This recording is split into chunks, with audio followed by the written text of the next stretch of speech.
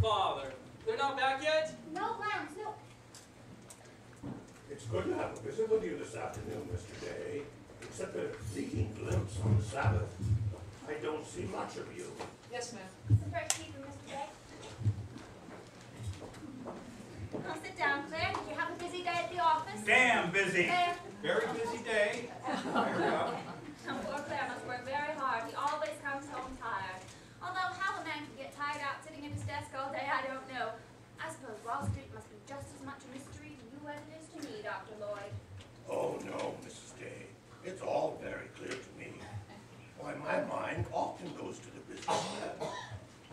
The picture I'm most fond of is when I envision him sitting at his desk at the close of the day's work. There he sits, this hard-headed man of affairs, surrounded by the ledgers that he's been studying both closely and harshly for hours. Pausing from his toil, by chance he looks out the window at the light in God's sky, and it comes over him that money and ledgers are dross. Figures of profit and loss are of no importance or consequence, vanity and dust.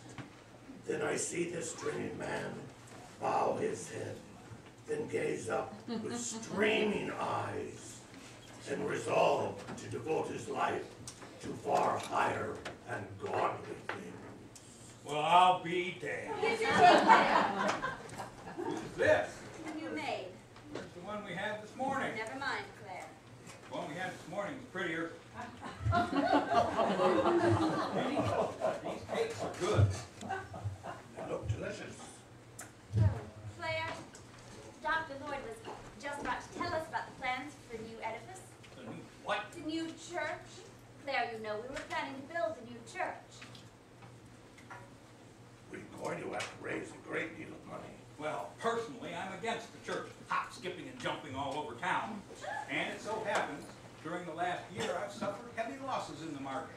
Damn heavy losses. Claire. So any contribution I make will have to be a small one. But Claire, you're so worthy a cause.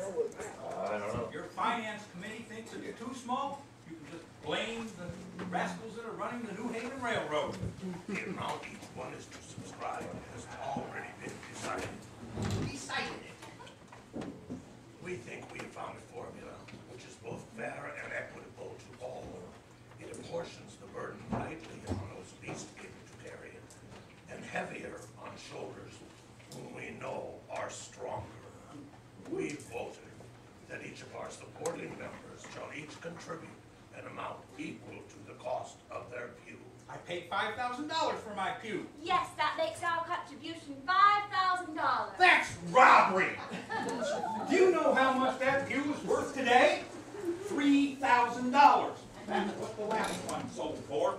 I've taken a dead loss of $2,000 on that pew already. Old Frank Baggs sold me his pew when the market was at its peak. He knew when to get out. I'm warning you now, Vinnie. If the market ever goes up, I'm going to unload that pew. How can you speak of the temple of the Lord as if it was something to be bought and sold on Wall Street? Vinnie, this is a matter of dollars and cents, and that's something you don't know anything about. You talking of religion in terms of dollars and cents seems to me pretty close to blasphemy. Oh no, Mrs. Day. Your husband is a businessman, and he has taken a practical approach towards solving this problem. We've had to be practical about it too.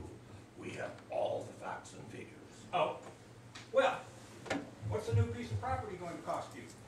Oh, let's see, I've seen that figure. I think the amount is $85,000. Oh, maybe it's $185,000. What's the property worth where we are now? Well, there's quite a difference of opinion about that. How much do you have to raise to build the new church? Well, again, I've seen those figures. I think it depends somewhat on the amount of the mortgage. Mortgage? What are the terms of the amortization? Amortization? That's not a word with which I am familiar. It all seems very vague and unsound to me. I certainly wouldn't allow any customer of mine mind to invest on what I've heard? We've given it a great deal of thought. I don't see how you've called it vague. Dr. Lloyd, you preached that someday we're all going to have to answer to God. We shall indeed. Well, I hope God doesn't ask you any questions with figures in them. Vinnie, we had so much fun. We went all over town. Cora! Everywhere. What are you doing in New York? Oh, we're just passing through on our way to Springfield. We? Oh, Dr. Lloyd, this is my favorite cousin, Miss Cartwright, and her friend Mary Skinner. Well, there seems to be somewhat of a family reunion. I think I'll just be running along. Clarence, you haven't said how to do to Dr. Lloyd. Goodbye, Dr. Lloyd. I'll see you at the door.